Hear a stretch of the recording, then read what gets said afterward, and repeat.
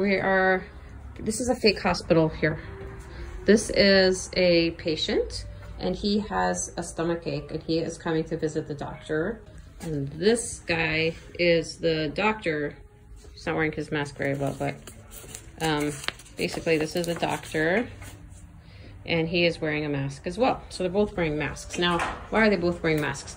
This guy says he's fine. He was tested recently for coronavirus, has nothing going on.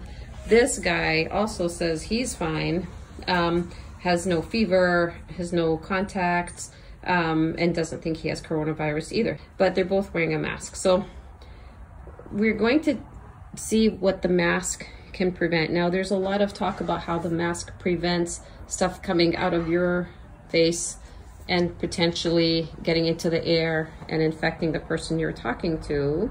And so it's protecting, quote unquote, others by not letting things come out. But does it really protect you as well? So let's see what happens first with this guy wearing a mask, this guy's wearing a mask, and I'm gonna put it behind the mask, and this guy is talking, and then he's gonna sneeze, okay? So get this out of the way, and he's literally sneeze, sneeze, sneeze, sneeze, sneeze, sneeze, sneeze, sneeze, sneeze. I have such a bad cold. This is terrible. You see it's falling on the ground. So if I get this bad enough, it kind of like collects behind the mask and ends up on the ground. So that's what would happen if this guy was sneezing at him, okay? So now I'm gonna be like, his mask is okay, but it's not completely perfect. And he's sneezing. And let's see if this was a little closer, and he's sneezing. Oh, he's sneezing.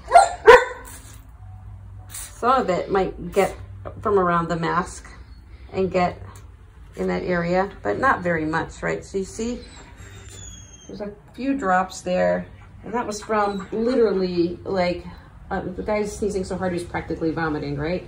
But that's how much it took to get a couple of those drops on the bottom of there. Okay. So now looking what happened here, we can see there's a little bit of droplets there. If we move this thing off, let's take the mask off and see if anything got on his face. Do you see anything on his face? So just for a minute, let's just take the face off for now. Okay, he's not wearing a mask, and he is talking to the doctor. And he's like, I don't really know how long I've been sick. I don't feel great. Sneeze, sneeze, sneeze. Yeah, well, we can talk about it. Oh, you're gonna feel my lymph nodes? Oh, open your mouth and say, ah, okay, ah. Okay, fine. Any more questions? No, not really. Okay, thank you. So let's see if the mask did anything to that in terms of preventing the droplets from getting onto what would have been where the doctor's face is. And you can see it's not perfect. When we talk about viral load, it depends on how much you got exposed to. So if he'd inhaled this concentration of whatever was coming out of the patient's mouth, the chance of getting infected are much higher than if he got these little things here. So this is now what it would look like if the patient was not wearing a mask and the doctor was wearing one. Not an N95, just a regular mask that quote unquote doesn't do anything. The one that we wear all the time at the hospital, okay? So it would be much better if the patient had worn a mask, and this is what it would look like if he wasn't and the doctor was wearing not an N95 mask, okay? So this guy works, he's an essential worker. Let's say he works at a supermarket of your choice. I don't know, Ralph's, Starbucks, Pavilions, whatever, Best Buy. That's not a supermarket. Restaurant, something. So he wears a mask. He's a little worried about being infected, especially because this is not a surgical mask and he's not sure it will protect him much. But that's what his mommy made him, because I'm his mommy. Anyway, just kidding. And then on top of that, to protect him, the restaurant, they said we're gonna put like plastic plexiglass to protect you in case it's gonna, so that's on top of him. And the guy So a customer comes in wearing a mask. So let's say this guy who just left the hospital is like, oh, I had such a lousy day. I really want to go food shopping now. I don't know when I'm going to leave home again, but I'm going to go shopping. So he's been wearing this mask all day. I'm going to pretend that's me. And I come up and I'm like, hi, and I really want to buy stuff, and do you have this for me? Achoo, achoo, achoo, achoo. And you can see again, some of it's dripping on the floor. Is there anything that's getting on that? Can you, anything there? No? And if you move that away, see, is there anything that got on him? Obviously not anything at all, because the plastic stopped it all. And in the meantime, not enough is getting around that to get him anyway. But if he wasn't wearing a mask, and he's like, and there's this nice plexiglass here, it's usually about that height, right?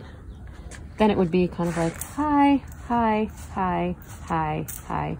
So wherever this is, that obviously prevented it, and wherever this wasn't, some of it could get around it. Now the chance of whatever is here getting into this guy's face is relatively little. It's not that much compared to all of this. Most of it will have already dripped on the floor and not be inhaled, and his mask prevented most of this from getting to his face anyway, as far as I can tell. Let's see, how does it look back there? It's pretty clean, right? Now let's say he doesn't have this thing. He stepped out for a second, and I said, excuse me for a second, can I just ask you a question? And he's like, I'm sorry, I had more questions for you. Okay, so let's do that again without this here for a second so that we can really get a full effect. So now he's asking the guy, really? You don't have ketchup? How come you don't have ketchup? I've been looking all day for ketchup. That's completely crazy. How dare you not have ketchup? That's really bad. I'm gonna call my lawyer. Whatever, right? So, and this poor guy just had a cloth mask the whole time, which is quote unquote useless. But let's see if it was completely useless or not. So if we untie this from here and just again see what happened with that. And as you can see, again, mostly it stays pretty clean where the mask was. Maybe a couple of drops in, not that much compared to what is out of here. Now, this is 2 layers of cotton, and I tried to soak it, and I'm looking at the back of it here, and it's completely fine. There's like it's not wet at all here. Most of the time when the inside of the mask feels wet, it's from your own water vapor coming out of your own face. It's very rare that, you know, somebody's gonna cough at you so hard that any of this is actually gonna penetrate. So again, with this cotton, none of this got through the cotton to the other side. You guys, now this guy's been sick of wearing a mask all day, so he finally took his mask off. All of this is not really on him. His nose and mouth, which were here a second ago, you know, he's feeling okay. And this is somebody else who just came home, so his neighbor's chatting with him, and they've been good all day, and they're having a conversation, and the doctor says, how was your day? I hope it was all right. And the other guy answers and says, that was all right. I think I got coughed on a lot today, but I mostly feel all right. How are you doing? You get the picture. Okay. And the more I talk and the more I hang out, the more I'm going to aerolize stuff. Okay, so there's a lot of concern about whether it's safe to wear a face mask. And so I figured let's just see, because I never actually tested my oxygen levels before. We wore masks all the time in the hospital for hours and hours and hours. And I'm like, whoa, I don't want to be walking around with a low oxygen level, so let me just check. I am here with my trusty pulse ox. It's wrapped around my finger. It says that my heart rate is 72 and my pulse ox is 99% right now. Anything over 95 is normal. This is the kind of thing we use every day for operations. Like if I'm doing a procedure, I could be wearing this for, you know, 12 hours or whatever, basically all day in the hospital. So I'm wearing it and I'm talking, and I just ran up the stairs before I came here to do this, and my pulse ox seems okay, and I feel fine. For hours and hours and hours and hours, my pulse ox hasn't really changed. I feel fine. It's a little scratchy. I don't like the heat that kind of builds up. I feel my face is kind of sweaty and a little damp now. It's kind of annoying. But anyway, that's a surgical mask. Ugh. But you get used to it. And obviously my oxygen level didn't drop, so that was the bigger worry among. Now, having said that, I hate wearing the N95 masks, but I have one for the patients that are actually positive for, you know, Ebola or coronavirus or dengue or something, but I really don't want to get into me at all. So this one has rubber and elastic bands that go around, and it's really tight. So this metal bar fits really tight to my face, and this is what I've been fitted for. So headache because of the rubber bands, and it messes up my hair, but that's okay. And I'm breathing through this. It's easy to breathe. I just don't like the pressure on my face. So all the pictures you've seen of people with skin breakdown on their face or whatever, getting headaches, it makes sense, right? But what I wear on a normal daily basis is my cloth mask.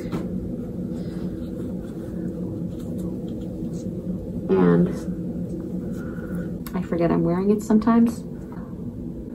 Seriously guys, just 6 feet away, wear a mask, just common sense, wash your hands. That way we can keep our country going, keep our economy moving, not have people isolated and lonely at home.